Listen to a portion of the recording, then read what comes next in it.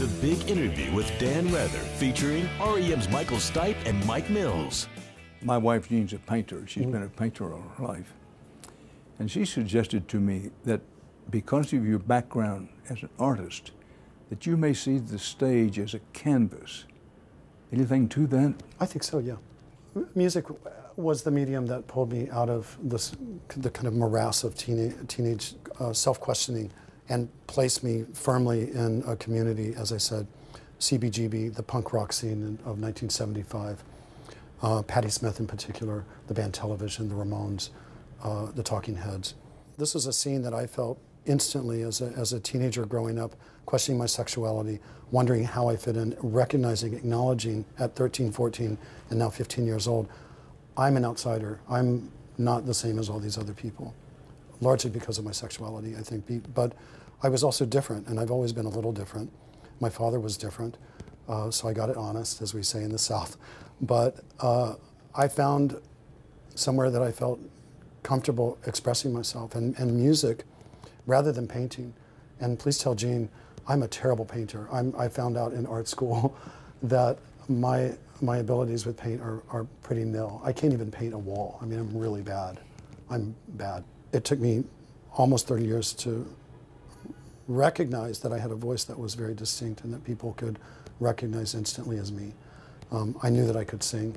I knew that I didn't have perfect pitch, but I could work my way around that. And I found, luckily, this group of people, these three guys, that allowed me the platform to be able to become someone who could mesmerize from a stage, who could actually write a song that I could be proud of. Do you think or not that your shyness came from the fact that your father was in the military and you moved around a lot? We all know it's tough for kids to move around like that. That might have been a component, but I think that it's something that, there's a self-doubt and insecurity that I carry that I think is really important to the work that I've done as an artist, as a singer-songwriter, because it keeps the ego kind of tamped down. That profound egomaniacal urge to get up and perform and have to make not a few people in your life happy, but millions of people happy, to provide them with something that moves them or that gets their attention, is balanced by this profound insecurity. And I think you'll find that insecurity in most artists. You'll find that in painters, in actors, in writers, and in musicians. And to be able to balance that, those two, the ego and the insecurity, or the profound self-doubt, is something that I think helped keep me relatively grounded all these years. And Mike, have you had that, what he describes as profound self-doubt yourself, maybe express it in different ways? Or have you always sort of been a sweet daddy cool? Sweet daddy cool. Thank you. You have a new nickname. I do. My friend. You know, it's funny. I had it less then than I do now. For some reason, I didn't overthink things as a younger person. Let's put it that way. So, I felt that what we were doing was the thing we were meant to do, and it was really good. And you know, we were all contributing to it, and I felt pretty great about it. As time goes on, maybe some actually, instead of being more reinforced by success, I might have been a little even more doubtful of myself by the success. But you know, not enough to cause me to lose any sleep. Well, it's been said that the combination of your skill and Michael's passion has been the key to REM's success, particularly the early success, the initial success. Agree?